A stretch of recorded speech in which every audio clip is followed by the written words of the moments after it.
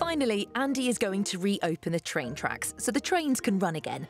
I need to get safely off the track and onto the footbridge so he can lower the signals. There are 2 signals, one further up the track and this circular one next to the points. Andy pulls one red lever for each signal. Right, let's see the train drive over the points. Here comes the train! I've put my special camera on the front of the train so we can see exactly how it changes tracks. Did you hear that?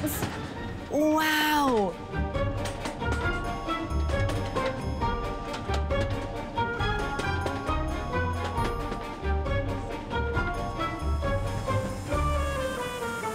There we go! How brilliant was that? The train moved on to the other track.